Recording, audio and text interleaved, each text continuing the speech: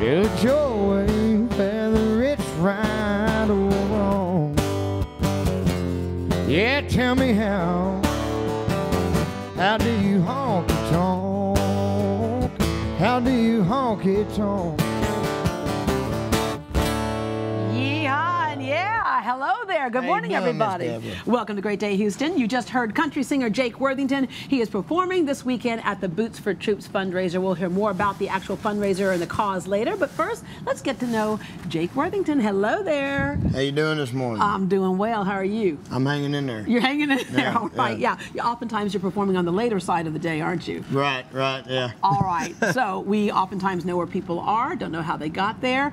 No surprise that country music is a part of your life.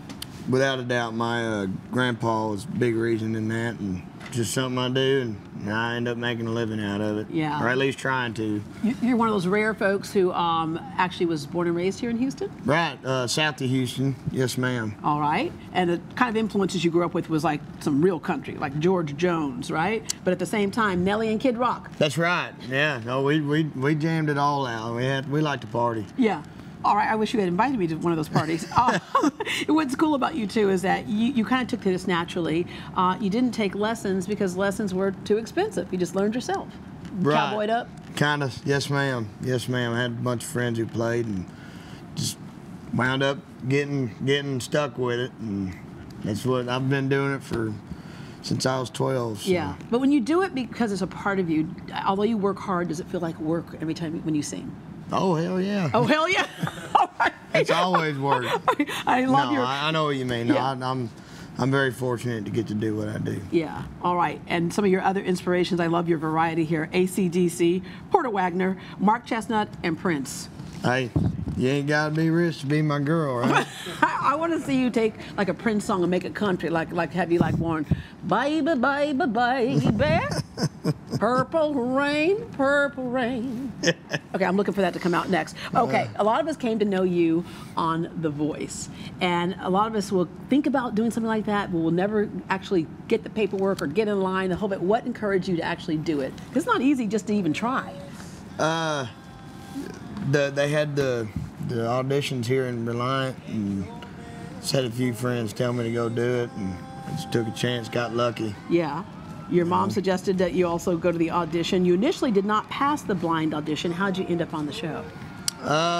They just called me back and said they wanted me to do it, and sooner or later I did it. And like I said, I got lucky and very fortunate for everything that all the doors have been opened from it. Yeah. You say got lucky, but there's a talent there. I think oftentimes people who perform underestimate that talent. What was it like to be on that stage? Something you had been doing since, like you said, 12 years old, but all of a sudden you're on this stage with all these people, and then knowing the rest of the country and part of the world is watching. Right.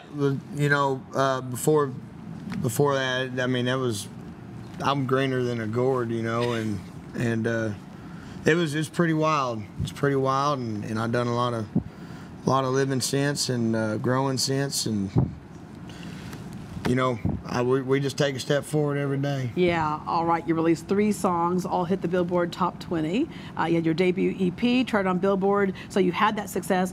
Hell of a Highway is they call it the sophomore EP. What do you mean by sophomore EP? Second one. Okay, your second one. I think that's what it means. I don't really know the difference. Somebody just called it that, and you're like, look, it's an EP, okay, no matter what. Yeah, it's just music. Right. You're working on your full-length album now. Right. We're doing a lot of writing and getting ready to put a full record out, and that's something I've been looking forward to, and it takes time and it does take time, and money, doesn't it? And it's just one of them things. But you know, if these folks hang around long enough, I'd like for them to hear it. Yeah. Okay. Say you're doing some writing. I think a lot of us also don't understand that part. We understand getting inspiration for something, but there's a lot that you got to go through before that thing can actually be put down in a recording. Right. And you know, I'm figuring that out myself along the way, and you know, I used to say I write songs, but I don't consider myself a songwriter, you know, but I definitely feeling differently now.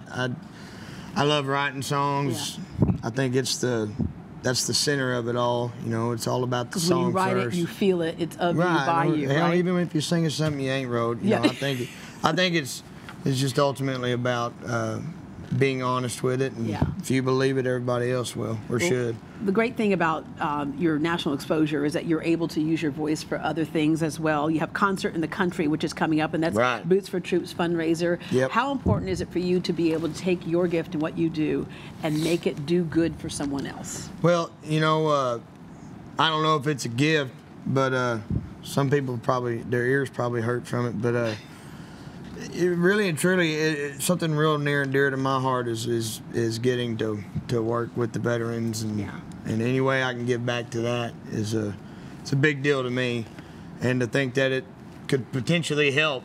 You know, I'm all in for it, and Jimmy has been a good friend to me, and his family has been great to me, and I look forward to working with them for a really long time. All right. Well, Jake Worthington will perform this Saturday at Concert in the Country at 4 p.m. in Magnolia, along with Jason Cassidy and the Josh Abbott Band. Tickets start at $25, and it's part of the Boots for Troops fundraiser, which helps uplift morale of deployed U.S. troops. And we'll hear more details on that a little later on. But speaking of music, coming up on Great Day, the legend of Roy Orbison lives on, how technology is bringing him back on stage, and where you can see him perform in Houston.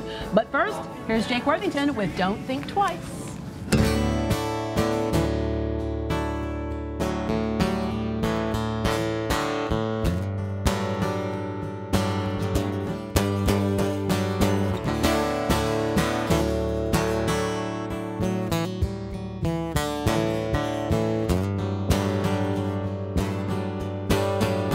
It's been a long week, it's clear to see I've been missing you, honey, you've been missing me. Let's have a long talk, a little slow down, so I can let you know how I need you now. You've been needing conversation, little something from the heart, never been the best with words.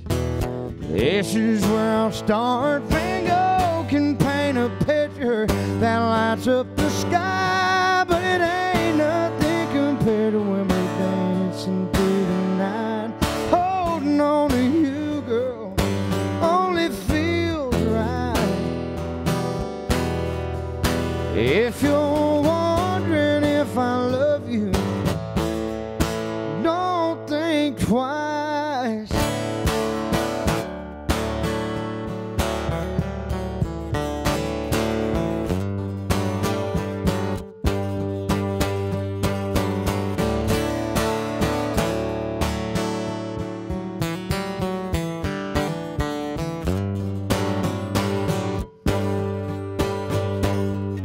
I've been really praying, hoping that I don't lose you over words that I ain't saying. So honey, here's the truth. Van Gogh can paint a picture that lights up the sky, but it ain't nothing compared to when we're dancing through the night. Loving on you, girl, it only feels right. If you're wondering if I love you, girl, let me show you that I love you. If you're wondering if I love you, don't think twice.